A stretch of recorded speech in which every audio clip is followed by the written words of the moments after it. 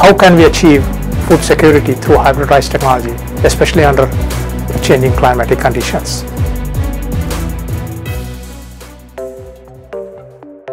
Among the countries in Asia, Indonesia happens to be one of the upcoming countries where hybrid rice technology is taking roots.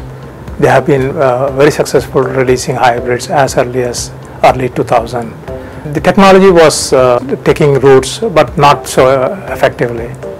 The Siharang, which is their national Czech variety, they are really good. And in order to compete with that kind of a variety, it itself is a big challenge.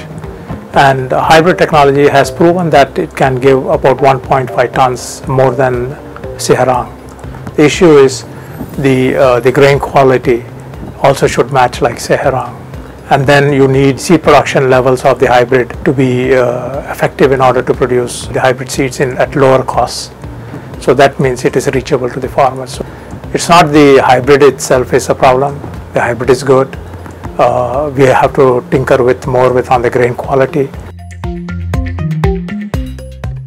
Indonesians are having about a well institutionalized seed production system, infrastructure already in place, a good number of scientists, the core group of hybrid rice breeders. And now what the investors should look for is what are the conducive policies that the IIRD and their partners are offering to the investors.